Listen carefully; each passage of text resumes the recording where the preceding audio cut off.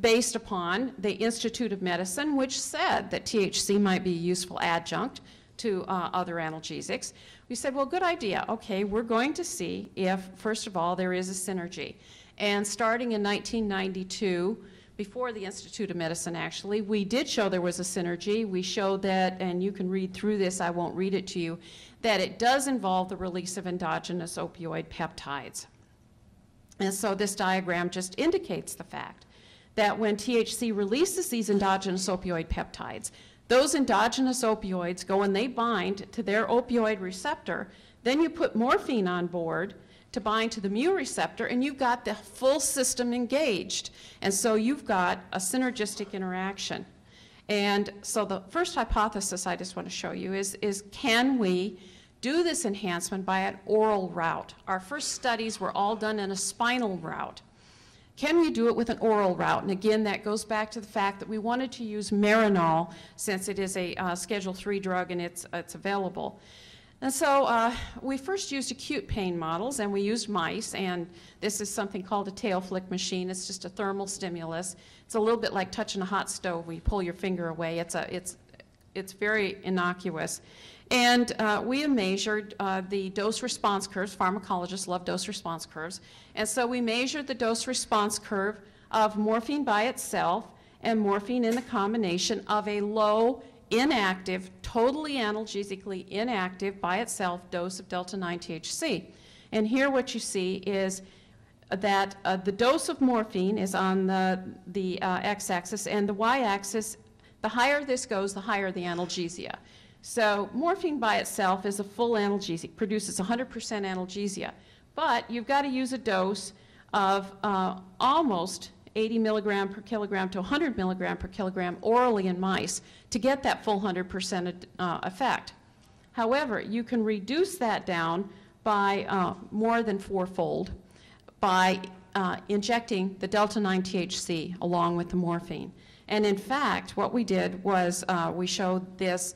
Here's another diagram showing the shift. It's the shift over to the left, meaning that morphine became more potent.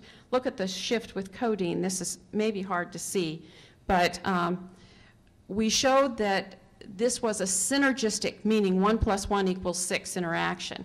It's not purely additive. It is a synergistic interaction between the drugs using something called an isobolographic analysis, which is what is necessary to prove synergy in a pharmacological way.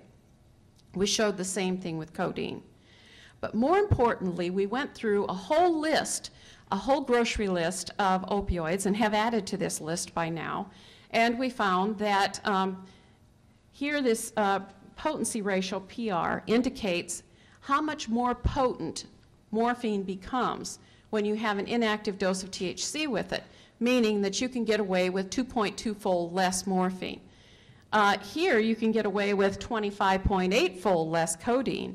And so it enhanced codeine 25-fold. Methadone, which we thought was very interesting for methadone clinics and for withdrawal in methadone clinics when there's always a problem with not enough methadone being on board. Oxymorphone, hydromorphone, LAM, meperidine, Demerol, heroin, and I'll talk about fentanyl in just a minute. So there were a wide variety of opioids that were enhanced.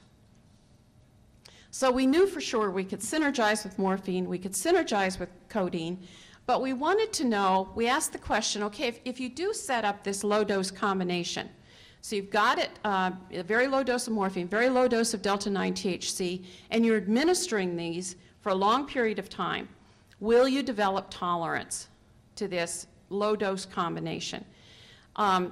And the bottom line, our question was, will this yield tolerance? Because, again, we don't want to give somebody a low-dose combination if they're going to get tolerant, because they get tolerant to the morphine already. So what we found, as we've only gone out to 14 days, is that no, we do not see tolerance, and we've published these studies. But what was more fascinating was Diana Sichowitz said, can we prevent the development of tolerance? If we give a low dose of delta-9 THC along with the morphine at a high dose, can we prevent the development of tolerance to morphine? And we did. And can we prevent the development of physical dependence to morphine? And yes, we did. And we've published those studies as well in Journal of Pharmacology and Experimental Therapeutics. So those studies have been shown that you can prevent the development of tolerance and the development of physical dependence to morphine by injecting the delta-9 THC along with the morphine. Okay, then another interesting project came along. I had a nurse anesthetist working in the lab with me, and we asked the question, if you give this low dose of delta-9 THC, can you restore the efficacy of morphine? If you've got a patient that's punching their button all the time for the nurse and needs another dose of their Demerol or their morphine, etc., what if you went into that patient whose drug had worn off and you gave them Marinol instead? Would that work? So of course we did this in mice, preclinical studies. So here's a very high dose. This is of morphine over a time course, and the time course is from 30 minutes to 360 minutes. And morphine started wearing off. So what we did, this is the same curve, we added in an inactive dose of delta-9 THC, which would be equivalent to a 2.5 milligram Marinol tablet. And what we saw was that we completely restored the efficacy of morphine back to what it was when that person first took the morphine. And in fact, then we asked the question, which is not on here, how many times can you do this?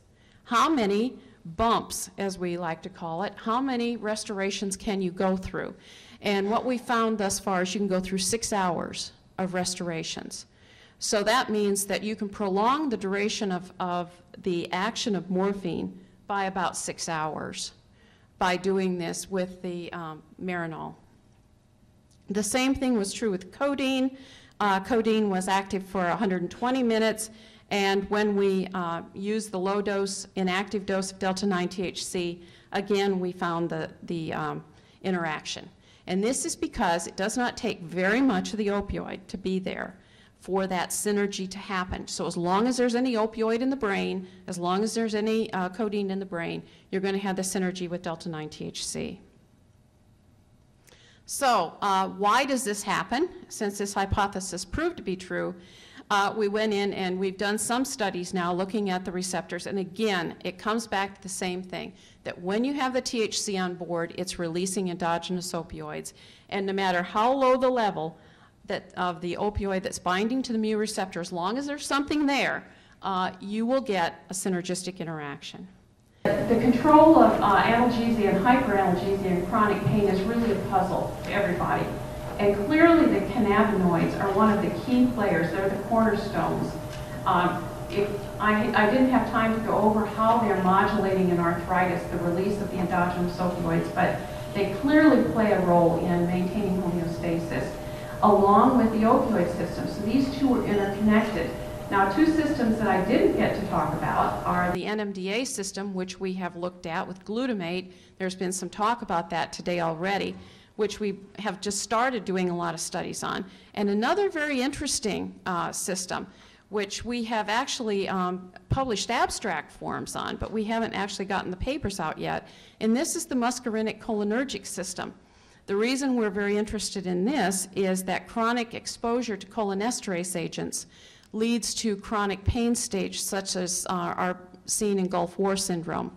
And so we are very interested in the fact that the muscarinic cholinergic system appears to be one of the puzzles as well, playing a role with all of these other systems in the modulation of analgesia, hyperalgesia, and chronic pain, and may provide for alternatives to therapies for the treatment of these various disease states. So with that, I would like to thank everybody, thank NIDA for the funding that I have received for many, many years. And if you have questions, since I will not be here tomorrow, and I have this helmet on because I will not be here tomorrow for the question and answer period, please feel free to contact me with any questions directly. Thank you very much.